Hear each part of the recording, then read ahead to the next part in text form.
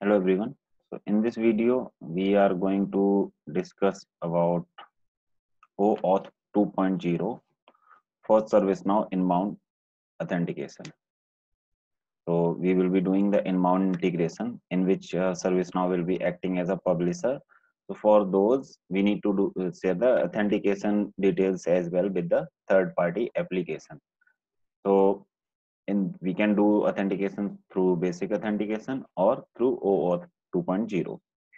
So ServiceNow supports OAuth 2.0. OAuth 2.0 has a few, or we would say like many advantages over the basic authentication. It works based on SSL. It provide more security while you are transmitting the data through REST. Then again, it basically doesn't require every time to pass credential with the request. The authentication happens through access token in OAuth 2.0. So many clients prefer to use OAuth 2.0. So in those cases, when you will be sharing your inbound API, client will ask you to share the OAuth 2.0 details so that they can use that for authentication purpose, so that they can perform the things allowed by inbound API which you are going to share. So what basically you need to share?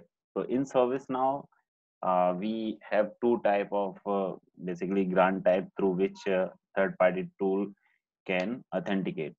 One will be your password. So if I come here,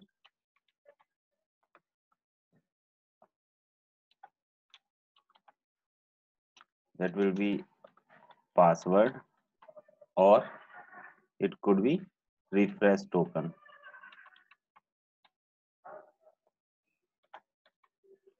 So these are the two types of grant type which are supported by OAuth 2.0 in ServiceNow. Okay, so now second thing, you will be sharing client ID for OAuth 2.0. Another thing, you need to share client secret.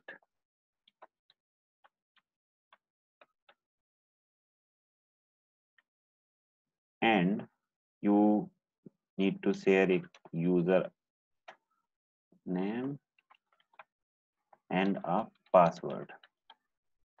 So username and password would only be required when grant type will be password. So if they are going to use the grant type as password, then user ID password would be required. If grant type is going to be refresh token, then they will be getting the access token through refresh token.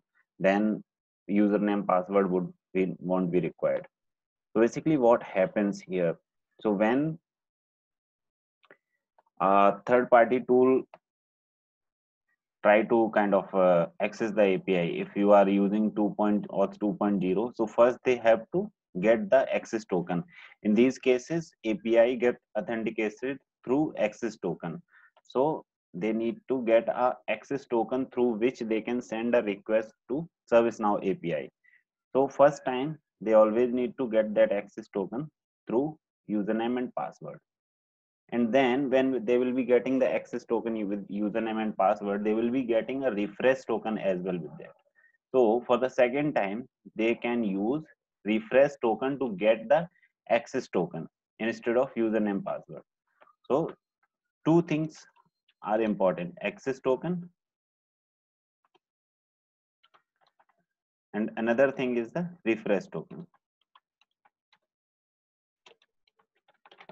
When client or third party application makes a request for the access token using username and password, then they will be getting two things in the response, that will be access token and refresh token.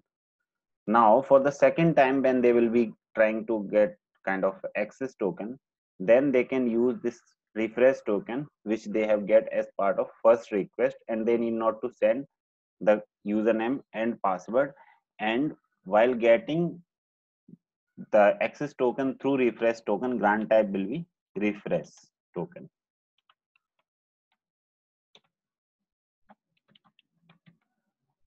This is how you can get the access token. So main thing is access token need to be with the third party tool or the third party app which is going to consume the ServiceNow actual API.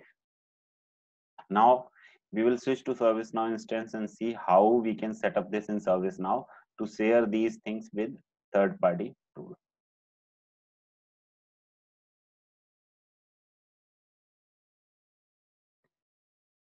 So here you need to go to application registry,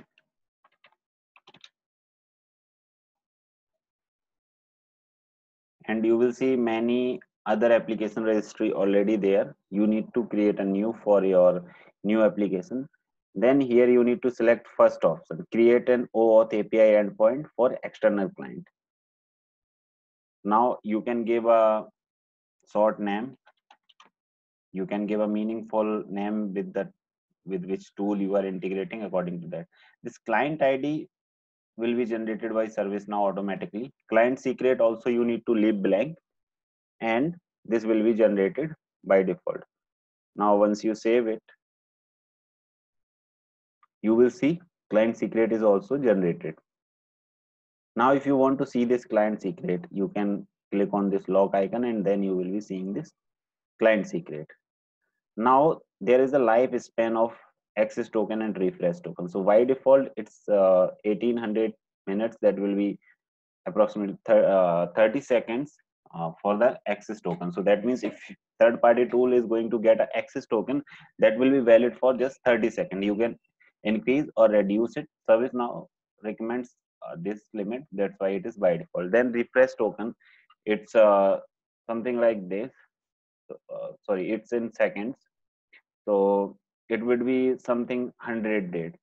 Now you can again increase or decrease according to your requirement, but always try to keep access token life short and refresh token life as long, because access token is something which will be used for the API authentication, and if it is a kind of valid for more time, there could be impacts of that.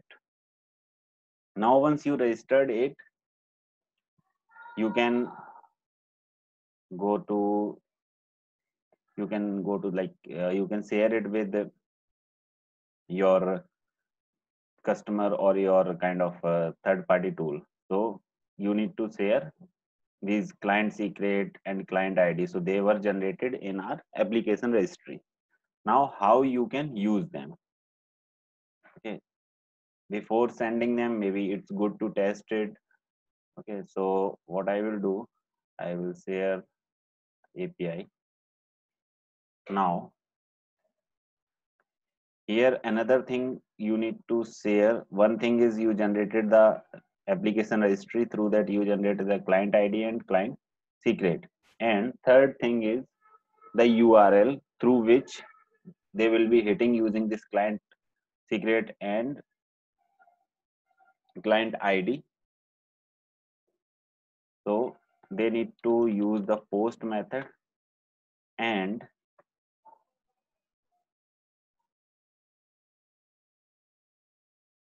here will be the URL. So this URL you need to share underscore token dot do. This is the endpoint or URL with the post method you need to share with the third party application for getting the access token. Now body, it need to be URL encoded, and then the parameter which we discussed need to be passed here. So grant type should be password, and client ID, copy it, client secret,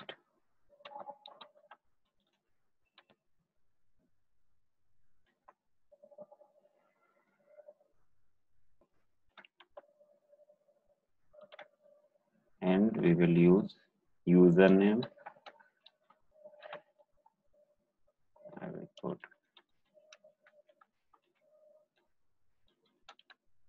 and password.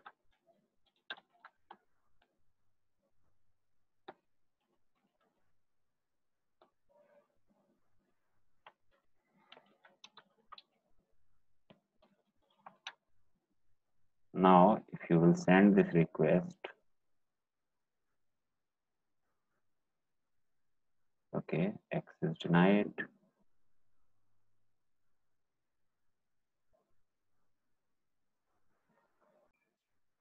So I think we have put wrong client ID. Let me correct it. Okay, now let's try. Okay, so if you see, you will get access token and refresh token. The same kind of thing the consumer tool will be getting. So now they can pick this refresh token from here and they can send this refresh token as part of API request. Now for the second time, as this refresh token is going to be valid for longer time, instead of using these username password, they can use this refresh token as well. So what I will do, I will use here as refresh underscore token, and what I will do, I will put it here. I just wanted to validate I can get this refresh token using the access token using the refresh token. Right now I am going to get the access token using the refresh token which I received through password username password request. So if I send it, see, I again got it. So for the first request, always you need to use username and password. But for the subsequent request, as this refresh token has a kind of longer life, you can use refresh token for getting the access